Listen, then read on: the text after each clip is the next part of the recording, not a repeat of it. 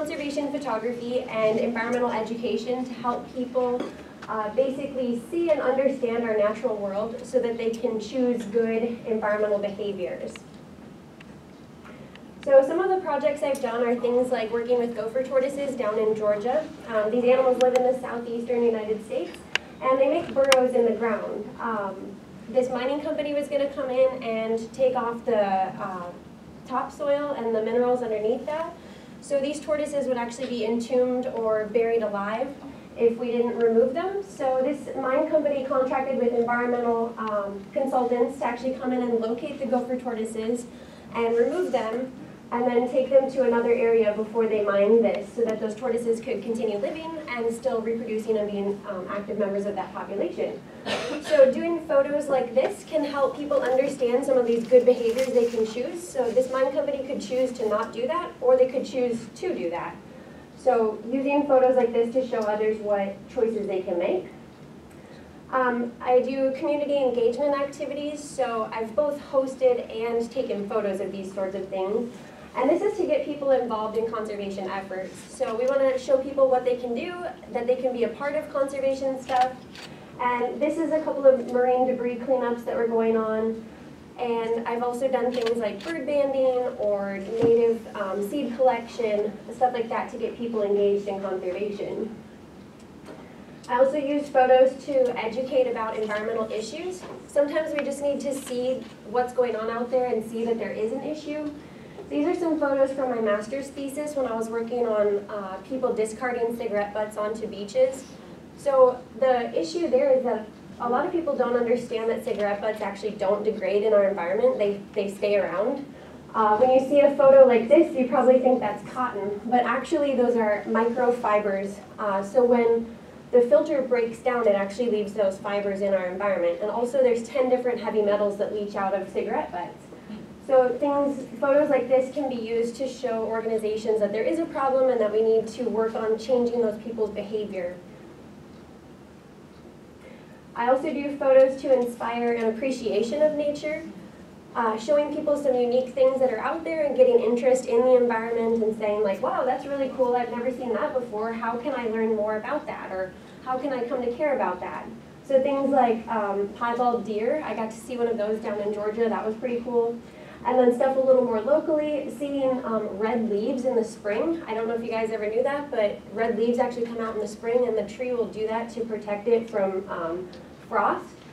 And then we can use photos to talk about some of our conservation efforts, like our bison herd that's out in Minneopa, and bringing bison back from the brink of extinction and trying to keep those around. So an important part here is that I'm more than a photographer. Photos are a way that I communicate and that I educate.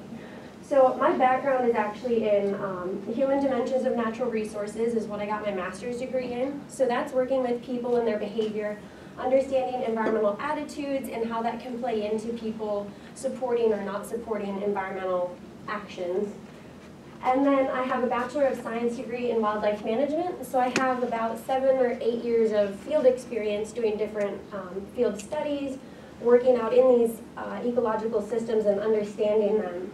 And then I'm also a certified interpretive guide, so I've taken training courses and had a lot of experience interpreting different environmental concepts to people that they might not understand otherwise.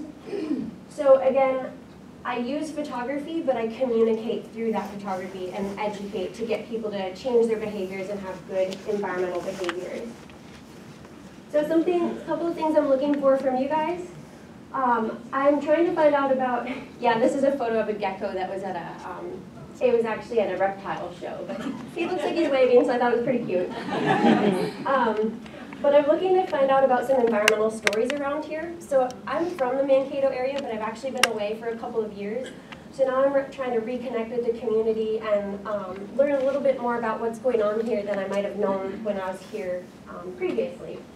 So if you guys have any stuff that is related to the environment, stories that need to be told, or local environmental issues that people are working on, I'd love to know about those. And then if you have connections to people that are working on those issues, that'd be great for me to find out about too. Especially if you have the ability to send an introduction email, just say like, hey, I saw Miranda presenting on this stuff at 1 Million Cups. I think you guys should talk.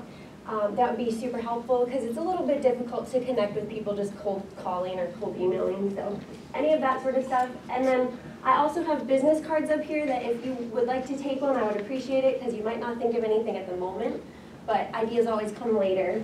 So you can take one of those too, or you can take a picture of this slide. This is all my contact info, my website, Facebook, Instagram, and FYI, I heard a lot of giggles, so I'll just explain this photo. This was out in Nebraska when I was out there for my master's thesis. This is a prairie dog, and he was pulling up some grass and eating it, and I actually got this photo published in the Nebraska magazine. So that was my first published photo and paid for, so that was exciting. But that's my presentation. Thank you.